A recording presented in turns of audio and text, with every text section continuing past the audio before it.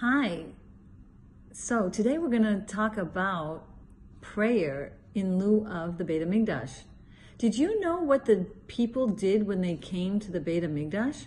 They actually would bring an animal sacrifice. And did you know that that animal sacrifice would represent their animalistic-based negative tendencies? So for instance, if someone had a goring personality, they would bring a goring ox.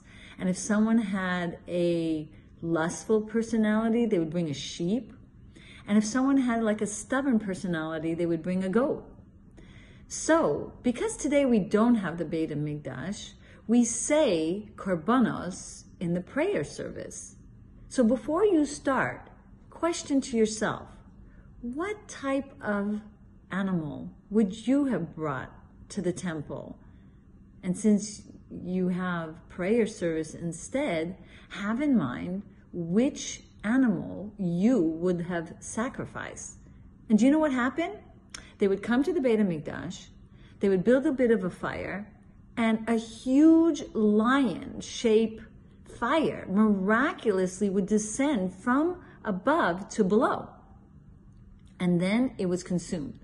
So every day when we enter our Siddur and we begin this service of Karbanot, we can have in mind what animal we would have brought, and then even visualize that holy, amazing fire in the shape of a lion consuming our animalistic tendencies. And then visualize yourself, what would life be like without that negative trait? And again, you'll practice in your mind the amazing behaviors that you would like to acquire, and you will outwit your brain also. So rely on Hashem. Bring your heart's desires to Hashem, and He will help you sacrifice whatever needs to be eliminated from your animalistic tendencies. Sound good? Why have to work so hard? Let God do the work. Bye-bye.